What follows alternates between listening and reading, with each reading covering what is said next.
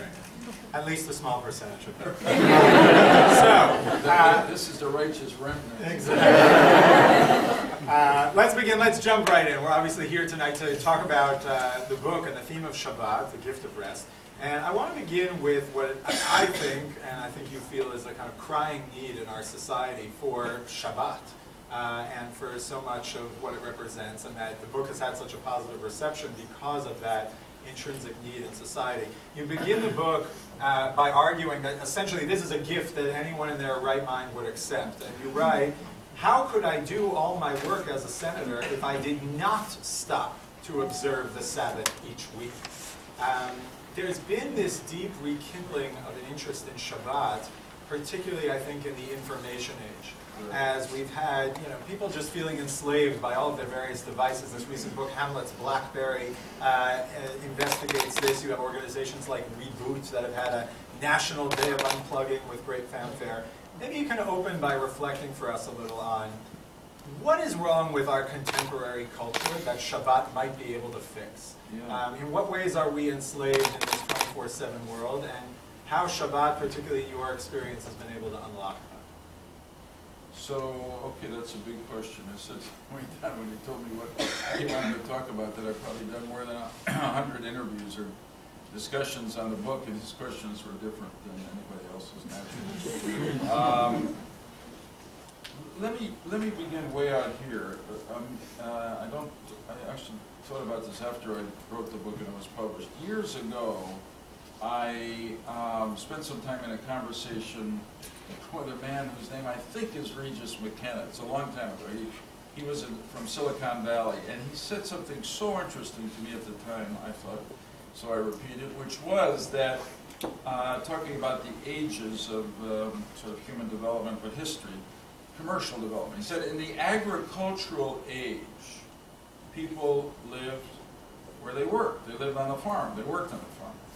In the industrial age, people left their homes to go to work in the factory or the office. In the information or electronic age, which we're in now, you never leave your work unless you really exercise some discipline to do so, because you can be, there you go. It's all right, it happens all the time. All right, so because we carry our cell phones, our BlackBerries, our iPads, our iPhones with us all the time, and therefore the separations, I think, that are conducive to healthier living are harder to impose. The cell phone or the BlackBerry can interrupt, therefore, some of your most important relationships when you're home with your family, away from work. They can interrupt you when you're trying to just think and read. And I don't know that the Almighty had the BlackBerry in mind when he gave the fourth commandment to Moshe on Mount Sinai, to remember the Sabbath day, to keep it holy. But of course, as you said, I describe it as a gift. It began with a commandment, as we all know. But I've always, or most of the time, experienced it as a gift. And in our time, I think it is a gift that's desperately needed, because we're not the divisions that should exist. So why did I say what I did about, I don't know that I could be the senator that I'd like to be if I didn't observe Shabbat? Because one, Shabbat it stops, and therefore it stops everything and gives you perspective. There's a natural way in which you look back on Shabbat to the week that preceded, and you think about the week ahead. It's also just physically and intellectually and hopefully spiritually regenerating. So every day is not like the same day every other day. This part is the part that, so far as I'm just randomly moving around, the two different kinds of people, maybe self-evidently, that have been reading the book and commenting to me. One are people who are observant, who are Jewish and interested in Shabbat and have read it. The other are people who are Jewish and not observant or are Christian. And the one part of the book that they most mention to me is this part, and it's all about the electronic devices.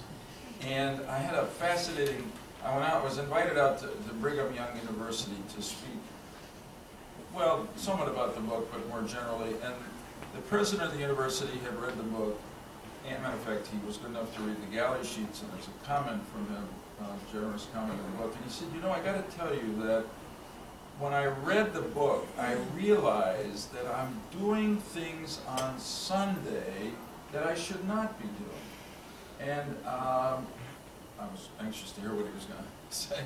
He said, I'm using my BlackBerry too much. So I decided after I read the book, I'm going to turn it off. And my Sabbath is much less interrupted, and I find now, when I turn it on Sunday night or Monday morning, there are many fewer emails there because people now know that I don't use the BlackBerry, and they'll wait till Monday morning.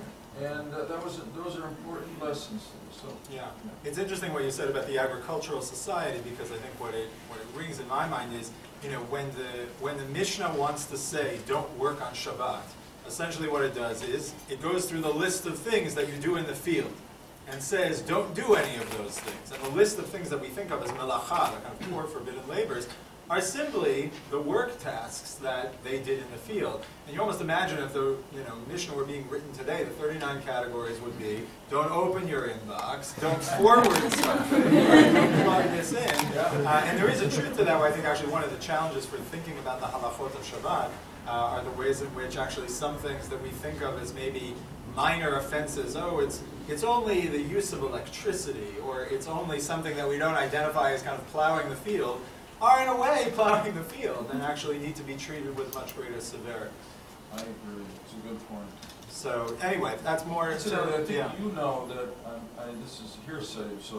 But I gather in some observant Jewish communities, there's a lot of anxiety now about texting among teenagers on Shabbat because the kids are addicted, and even though they're otherwise apparently Sabbath observant. But they can't stop texting, and they're trying to figure out, notwithstanding the halakha. Right, right.